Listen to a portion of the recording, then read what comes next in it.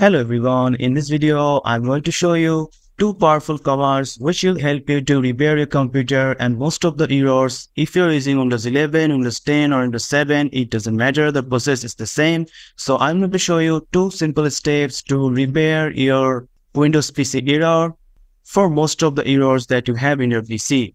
So first of all, you just need to go to the search bar and search for CMD.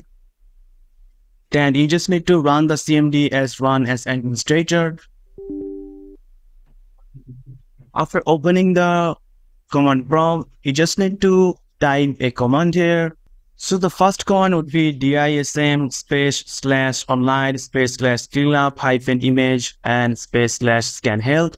I'll give these two commands in the description box, so you can just copy and paste it. So after typing this command, you just need to press enter.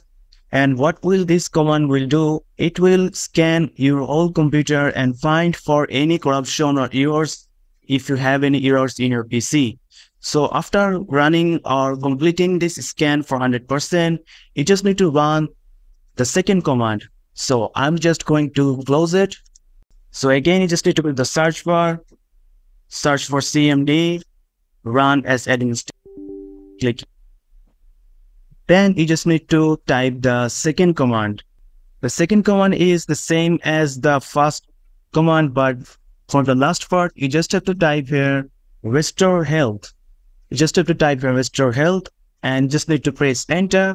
And what this command will do, it will just fix all the corruption if you have any error from the scan, and it will fix the most of the error in your Windows PC. So that's it guys, these are the two powerful commands which solve your PC and repair any damage if you have. So if you found this video helpful, please subscribe to this channel and thank you for watching.